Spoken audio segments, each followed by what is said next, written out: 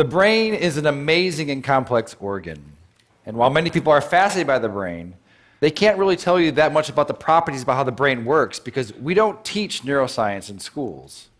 And one of the reasons why is that the equipment is so complex and so expensive that it's really only done at major universities and large institutions.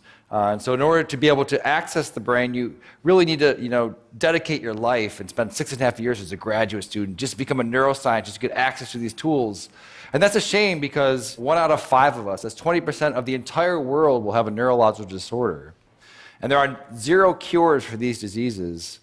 And so it seems that what we should be doing is sort of reaching back earlier in the education process and sort of teaching students about neuroscience, and so that in the future they may be thinking about possibly becoming a brain scientist. And so when I was a graduate student, my lab mate Tim Marzullo and myself decided that, what if we took this complex equipment that we have for studying the brain and made it simple enough and affordable enough that anyone, an amateur or a high school student, could learn and actually participate in the discovery of neuroscience. And so we did just that.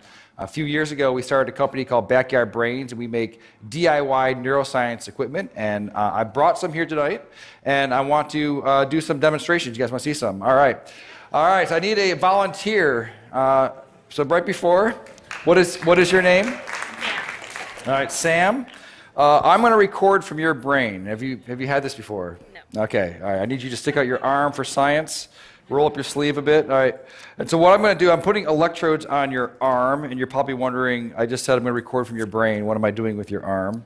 You have about 80 billion neurons inside your brain right now. They're sending electrical messages back and forth and chemical messages.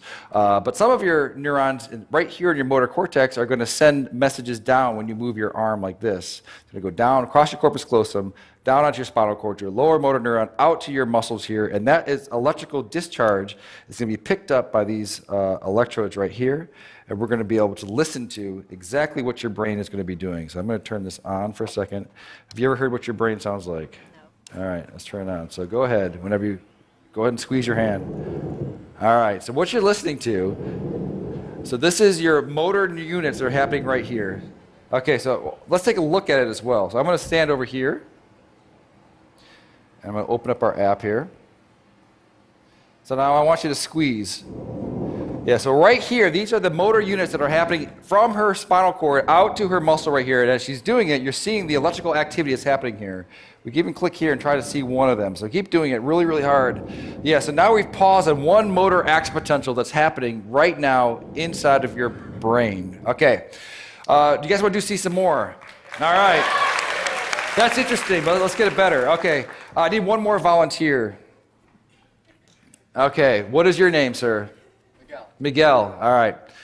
You're going to stand right here. So Miguel, when you're moving your arm like this, your brain is sending a signal down to your muscles right here. I want you to move your arm as well. All right, so your brain is going to send a signal down to your muscles. And so it turns out that there is a nerve that's right here that runs up here that innervates these 3 fingers.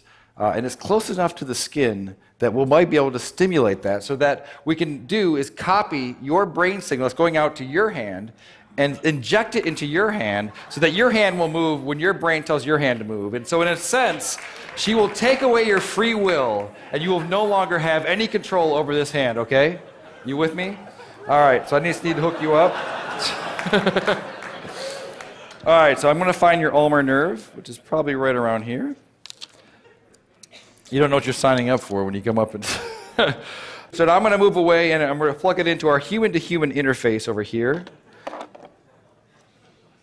Okay, so Sam, I want you to squeeze your hand again. All right, do it again. All right, perfect. So now I'm going to hook you up over here so that you get the stimulus. It's going to feel a little bit weird at first. This is going to feel like a, when you lose your free will and someone else becomes your agent, it does feel a bit strange. So I want you to relax your hand. All right, and Sam, you're with me? All right, so you're gonna squeeze. I'm not going to turn it on yet, so go ahead and give it a squeeze. All right, so now, are you ready, Miguel? Ready as I'll ever be. Okay, so I've turned it on, so go ahead and turn your hand. Do you feel that a little bit? No. Okay, do it again. No, a little bit. A little bit? Okay, so relax. No, hit it again. Okay. Oh, perfect, perfect. All right, so relax, do it again. All right, so now... All right, so right now, your brain is controlling your arm, and it's also controlling his arm. So go ahead and just do it one more time. All right, so that's perfect. So now, what would happen if I took over my control of your hand, and so just relax your hand, what happens? Nothing. Why not? Because the brain has to do it. Now you do it again. All right, that's perfect. All right, well, thank you guys for being such a good sport. This is what's happening all across the world, electrophysiology, and we're going to bring on the neuro revolution. Thank you. Units are happening right here. Okay, so let's take a look at it as well. So I'm going to stand over here, and I'm going to open up our app here. So now I want you to squeeze. Yeah, so right here, these are the motor units that are happening from her spinal cord out to her muscle right here. And as she's doing it, you're seeing the electrical activity that's happening here. We can even click here and try to see one of them. So keep doing it really, really hard. Yeah, so now we've paused on one motor action potential that's happening right now inside of your brain. Okay, do you guys want to see some more? All right. That's interesting, but let's get it better. Okay, I need one more volunteer. Okay, what is your name, sir? Miguel, all right. You're going to stand right here. So Miguel, when you're moving your arm like this, your brain is sending a signal down to your muscles right here. I want you to move your arm as well. All right, so your brain is going to send a...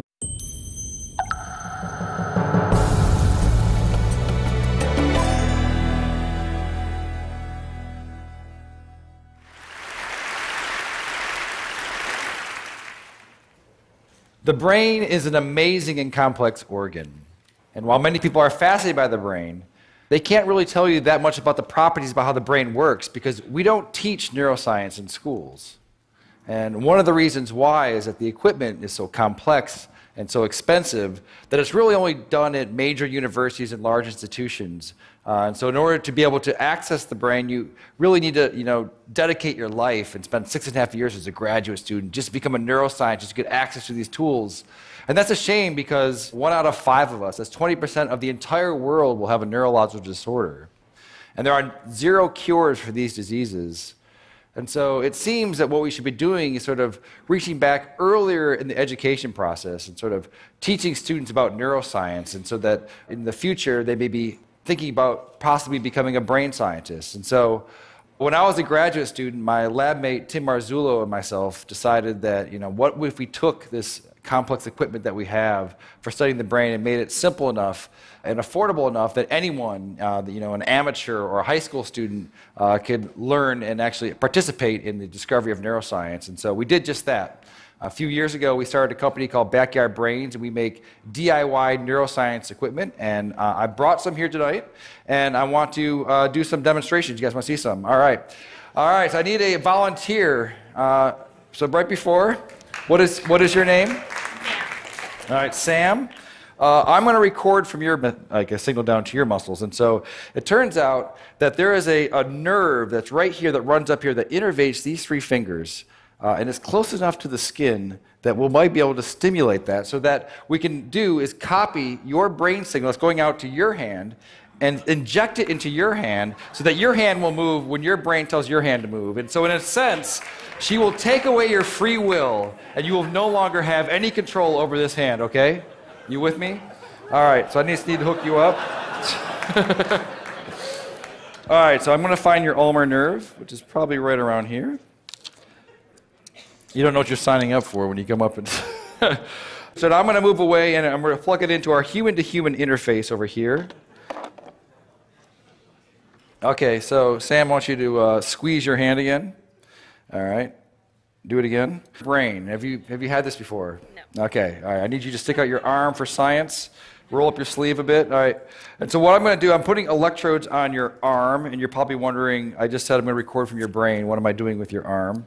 You have about 80 billion neurons inside your brain right now. They're sending electrical messages back and forth and chemical messages. But some of your neurons right here in your motor cortex are going to send messages down when you move your arm like this. It's going to go down across your corpus callosum, down onto your spinal cord, your lower motor neuron, out to your muscles here. And that is electrical discharge. It's going to be picked up by these electrodes right here. And we're going to be able to listen to exactly what your brain is going to be doing. So I'm going to turn this on for a second. Have you ever heard what your brain sounds like? All right, let's turn it on. So go ahead, whenever you, go ahead and squeeze your hand. All right, so what you're listening to, so this is your motor